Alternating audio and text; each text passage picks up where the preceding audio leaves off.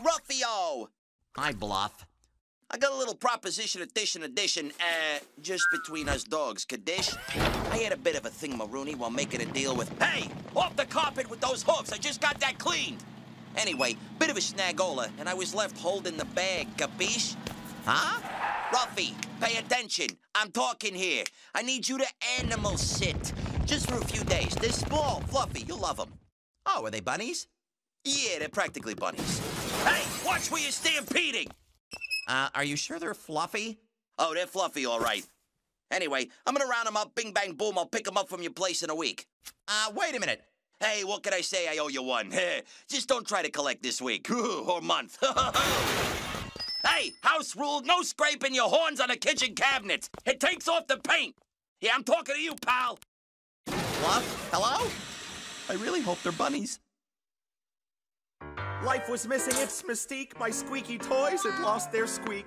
And then, out of the blue, I saw the phone, and bam! My destiny was calling me. Pitched my vision for a show. They loved it, thought I was a pro. They got my contract back to find. To their alarm, a dog had signed. Oh, I like that name. I didn't wait to renovate, found 6 contestants, all were great. And now I'm on the road to fame. I've got a game show and its name is... It's very catchy. It rolls off the tongue. I don't like vacuums, but we're gonna need them. Here come the contestants now. She once caught a mouse and named it Freddy. It's Emmy. He likes movies with lots of special effects. It's Marco! For Halloween, he dressed up as a cool dude. Cool. It's Mark! One of her bad habits is shredding paper. It's Ruby! She doesn't like people stepping on anthills. Hero to the ants, it's Shreya!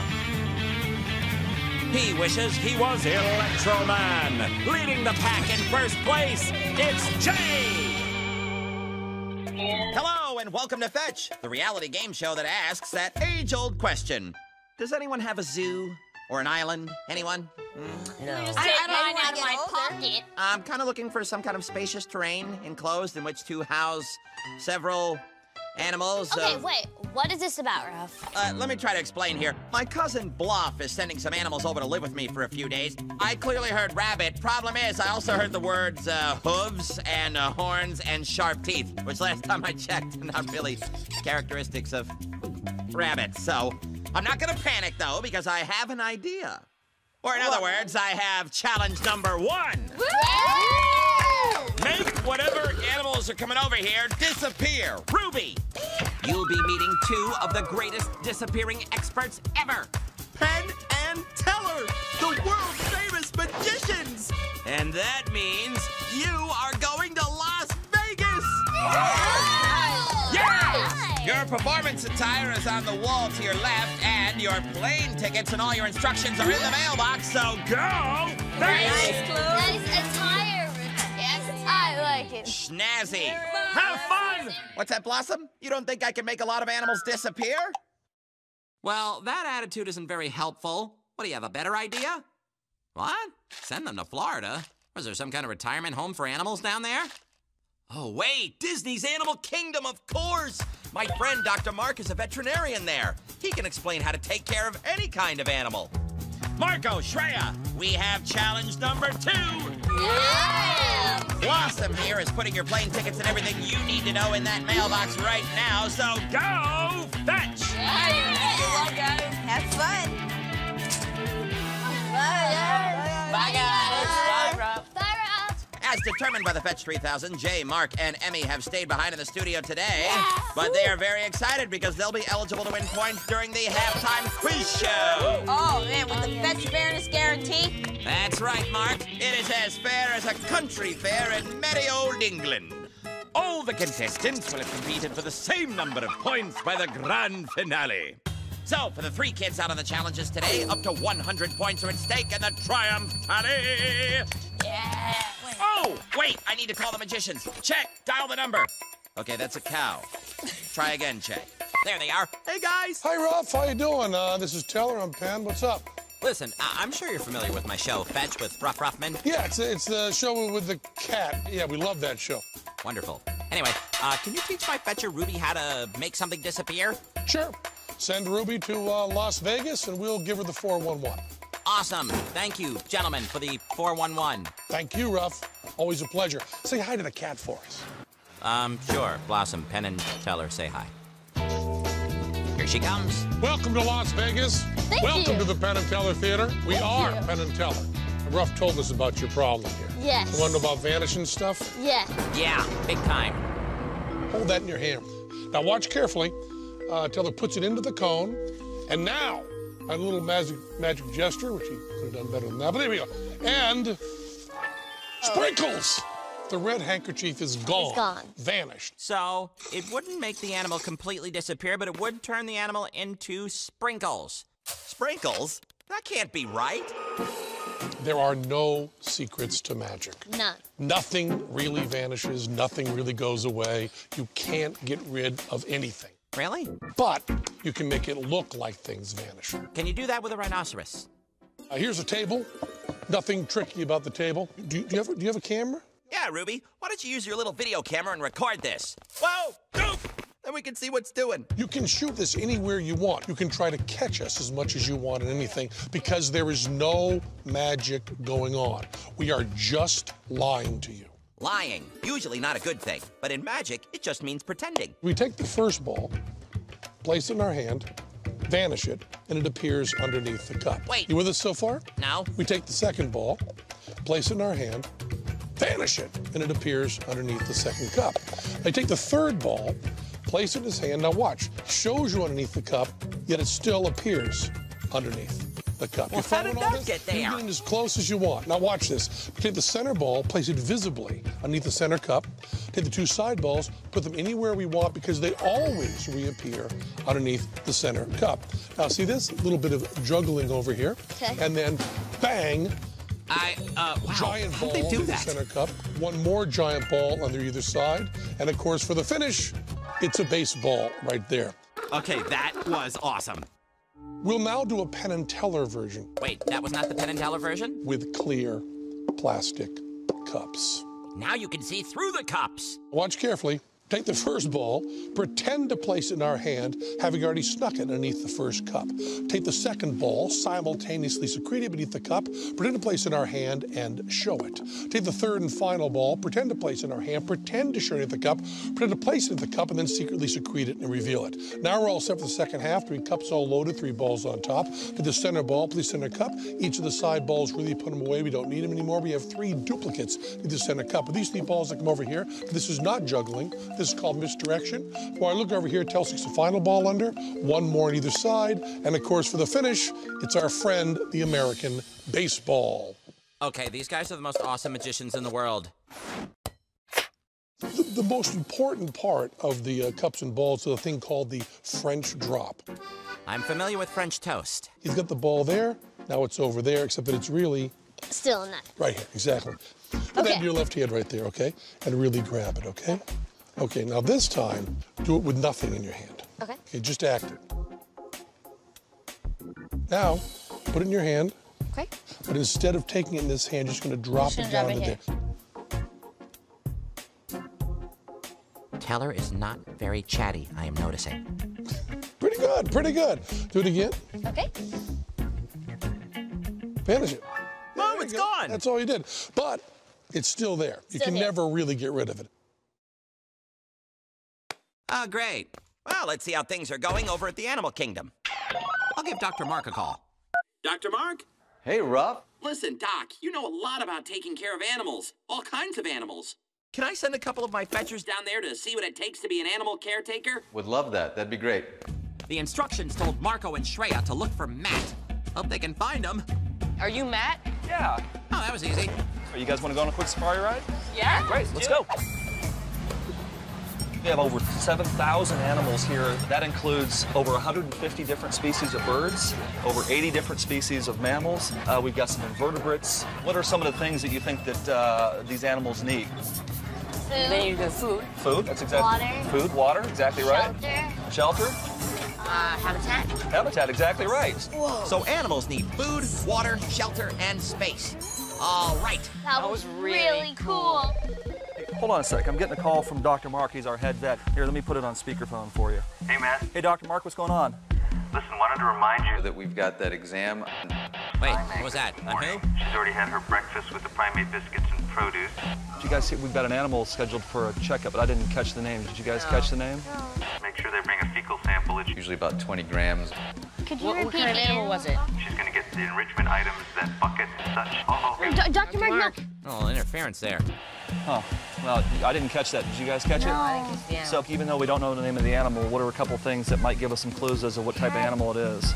You said you have thousands of animals here. How are you going to narrow it down? What did it receive for its breakfast this morning? Primate biscuits and fruit. Okay, so we know that. And we need to collect one other thing, a fecal sample, and there's something else that the animal. Enrichment. Yeah, that's something that the animal will receive after it received its checkup. I know you're going to need to talk to somebody about what these animals eat. So what I want you to do is go talk to Debbie at the Animal Nutrition Center. Okay, thank you. Welcome to the Animal Nutrition Center. This is where we prepare the diets for all the animals. Well, we have a mystery animal, and all we know about it is that it eats primate biscuits and produce for breakfast. We have a number of different primates. We have apes and we have monkeys. Basically, the difference is that monkeys typically have a tail and apes do not. We've got colobus monkeys, gorillas, lemurs, cotton-top tamarins, mandrills, siamangs, and gibbons. That's quite a list, but each of those animals would have produce in their diets as well as the primate biscuits. Okay, so we've narrowed it down from thousands of animals to 7. That should help. How do we narrow this list down even more? Didn't Dr. Mark say something about poop?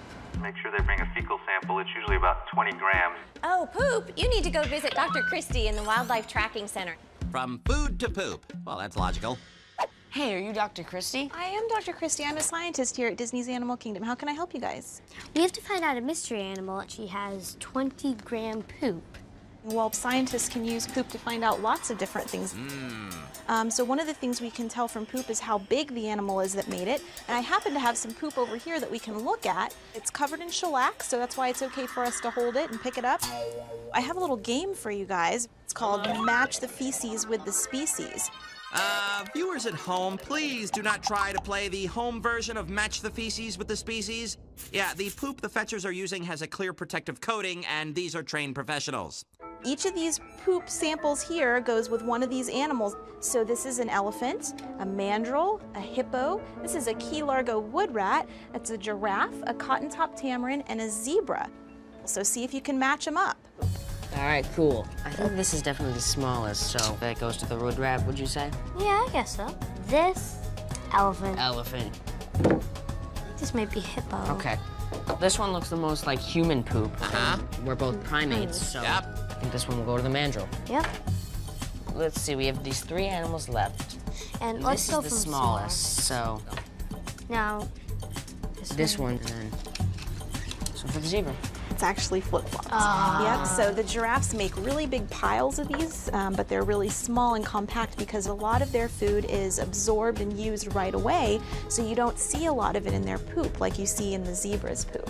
So you guys were great, though. You got almost all of them right. So what was that question that you needed help with? What animal poops 20 grams? And do you have it narrowed down to any animals? Yeah.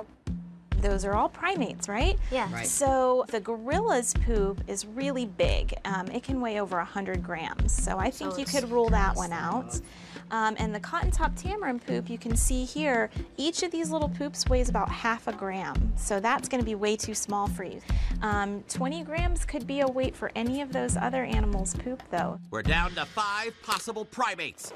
And now it's time to move from poop to points. That's right, it's the halftime quiz show. So let's brush up on the rules. 50 points are available. You have 60 seconds to answer as many questions as you can. 10 questions available at 5 points apiece. You guys ready? We're ready. Let the quiz begin. True or false, an animal's habitat must provide for its needs, including food, water, shelter, and space? True. Yes. How many animals are there in Disney's Animal Kingdom? A, 70, B, 700, C, 7,000. 700. No. True or false, a good magician can make matter disappear? False. Correct. The mystery animal that Shreya and Marco must identify ate what for breakfast? Primate difference between monkeys and apes? Monkeys usually have tails, apes usually don't. That's right. Which magician doesn't talk, Penn or Teller? Teller. Correct. Name one thing you can tell about an animal from its poop. How big it is. That's true. When you pretend to move something from one hand to the other hand, it's called what? A, the German drop, B, the French drop, C, the Italian drop. B. French drop. B. French drop it is. Which animal in the Match the Feces with the Species game had the smallest poop? The rat. The rat. What kind of rat? It was a rat, Ruff. It was a rat. Just take the rat. Okay, fine. It was a Key Largo wood rat. I'll give it to you. But we are out of time. 8 out of 10, 40 points. Good score. Oh, yeah, dude. Let's go over the one you missed. How many animals are there in Disney's Animal Kingdom? You said 700. The answer is 7,000. You got yourselves 40 points. That's a good score. Hey, Ruffio. Hey, I hope you got your little doghouse there all set up for some new furry little friends. Not really, no. Hey, it's your rug cleaning bill, pal. All right, Bluff. I think at least I know how to make you disappear. Now, let's see if we can make some animals disappear and make Penn and Teller and Ruby reappear. Well, we can't help you get rid of the animals, but we can save you a plane flight and get you back to Studio G. We'll just use a little bit of magic right here, and you are going to disappear. You all set? Tell us with the magic wand, and here we go. Wow! So they can make an animal disappear. So Ruff, she's gone, vanished, disappeared. The greatest magicians in Las Vegas, Nevada have really done a real vanish. Let's see someone else in Vegas. That was just a camera trick. It was just a camera trick. Good thing, too. I wouldn't have liked trying to explain to Ruby's dad that his daughter disappeared. Hi, Dad. Hey, Ruby. I was just with Penn and Teller, and they taught me a magic trick, and I need to practice it. Tinfoil ball. That's very good. Amazing. Hello? Hello, amazing Ruby. Hi, Ruff. Ruby, I want you to take this to the next level. Which would be? Your dad's an easy audience. I need you to go out on the streets and entertain a real crowd. Dad, can you help her? Sure, I'd be happy to. All right, go! Do some magic. Hi, are you Angela? I am. It's Angela. She's an animal enrichment expert. We're supposed to find a mystery animal that uses a bucket for enrichment. Well, enrichment is actually being able to provide animals with opportunities to do natural behaviors. For example, I'm getting ready to do some tiger enrichment. Whoa, tiger enrichment. Tigers exhibit a lot of cool behaviors when they smell stuff. They might scratch things, they might rub on I an can item. tell that maybe they scratched that up. Yes, they particularly like really strong smelling things.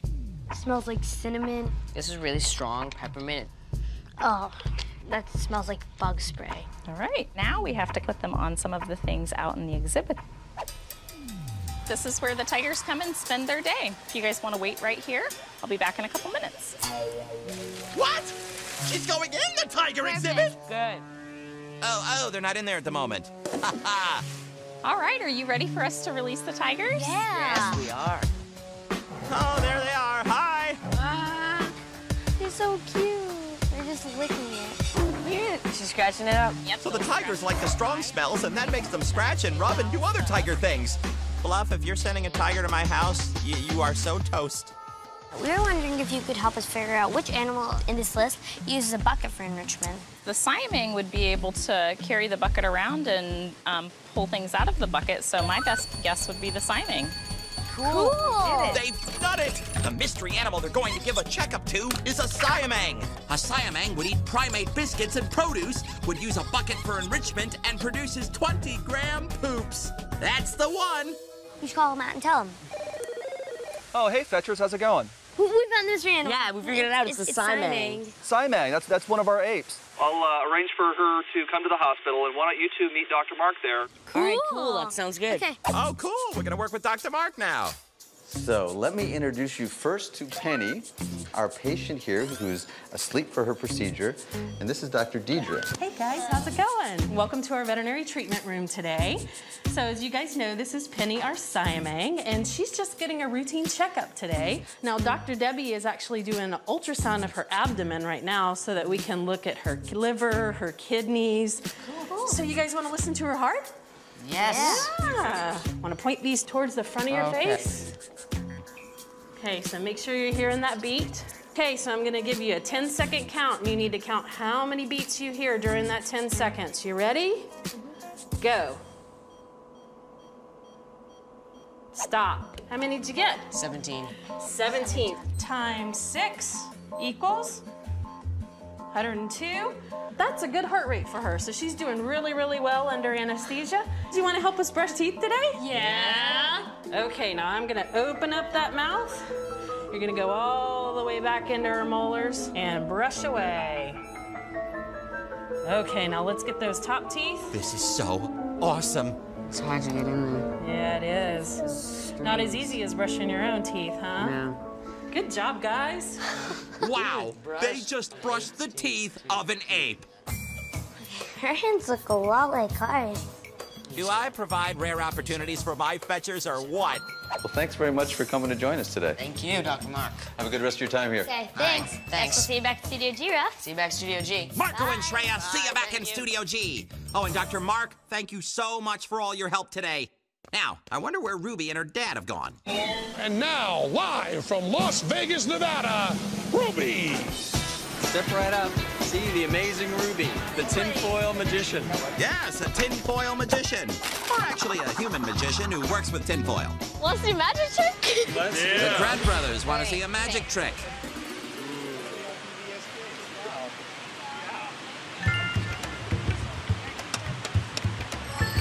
There it is. Yeah? Okay. You want to see a magic trick? Sure. Look at that, look at that. She's a pro, and there's the ball. Magic. There it is. Where'd it go? There it is. On a scale of 1 to 10, what would you give her? 6.2, a 9. A 9. Great. That was definitely an 11. It's a 12. Beyond 10. Oh, beyond 10. That is beyond good. You back in Studio G, Ruff. Okay, Ruby, it's time to leave Las Vegas. Drive carefully. Come back soon. And here come our contestants. First, back from Florida, where they bravely followed tigers, courageously fed crocodiles, and heroically measured poop. Shreya and Marco. And now, unless she disappeared again, the sleight of hander herself, Ruby. She has brought the set with her. And look at that, I'm right on the front. Welcome back, Ruby. Well, fetchers, I just came up with a good enrichment idea. Would you like to hear what it is? Yeah. Gee, Ruff, I'd love to. It's called Enriching Fetchers with Points. Yeah. We start with Marco and Shreya for figuring out which mystery animal was due for a checkup. It's Simon. You're getting 30 points. Yeah. Now, I gotta say, a grand total of 30 points. We can do better than that. Luckily, you also made Penny, that Siamang, very happy, holding her hand and brushing her teeth. You know, if you brushed my teeth, I'd have given you 40 points. But for a Siamang, 55 points. Yeah. That gives you two a grand total of 85 points. And now we come to the amazing Ruby. Ruby, you learned to perform a spectacular magic trick. Oh, pretty good, pretty good. And then you did an amazing job when you took it out on the street. Whoa. 85 points. Yes, Ruby. But is that all the points a dog can give? No. What time is it? Bonus points. Today's 5 bonus points go to the fetcher, who held her own with two of the greatest magicians in the world. Just look at the camera while we're not around you. Just pretend we're not here and tell us what you think about meeting Penn and Teller. Okay. I mean, this is just personal. This is just you alone. Of course. This is not us. Ruby with 90 points, you're today's daily winner. Now, Ruby, I have here 2 top hats, which could have bunnies in them. Under one top hat, a prize you'll find more enriching than peppermint and bug spray. Under the other hat, something produced by the Key Largo wood rat, but I'm not telling you what. So, what will it be, top hat A or top hat B? A for animals. Abracadabra and animals. I like it. Normally, I would say your prize is in the mailbox, but not today. Chet has placed your prize somewhere near the car. There. Wow. It's pretty big one. Bring it to the front. Whoa, what is it? What is that? What is this? Ah, it's your own magic kit. That's awesome. Now you too can fill a whole theater in Las Vegas. You know, after a little practice. There's a lock and a cup. Got all kinds of goodies. All right, Fetchers. Boom, we've come to the end of another amazing show on Fetch with Ruff Ruffman. Hey! We'll see you, Fetchers. Great job today. Well, Blossom, it's nice to know nothing actually disappears. Wait, where's my plate of cheese? Chet? Hey, Ruffio! Bluff! We found this great place in Florida for your animals. Oh, yeah, no, that problem went away. I sent them all back to the wild. Bing, boom. Okay. Anyway, for my heartless thanks, I'm giving you a great gift. My ship's finally come in. It's all yours. Got a few leaks, but it mops up real nice. I don't want that in my doghouse. Hasta la pasta. Bluff, wait! Chet, is that cheese in your mouth? Well, I guess it didn't disappear. Hey, you want to learn more about biology? Let's dig a little deeper. We have 27 male crocodiles. The average crocodile in Africa can probably get up to about 20 feet, and they are very ravenous when they go after the food. Can we try? Sure. You can get some of those guys way over there in the back. As long as it can fit it in its mouth, it'll swallow it whole. They look so hungry. Their jaws are clean. And if you want to dig even deeper, go to pbskidsgo.org.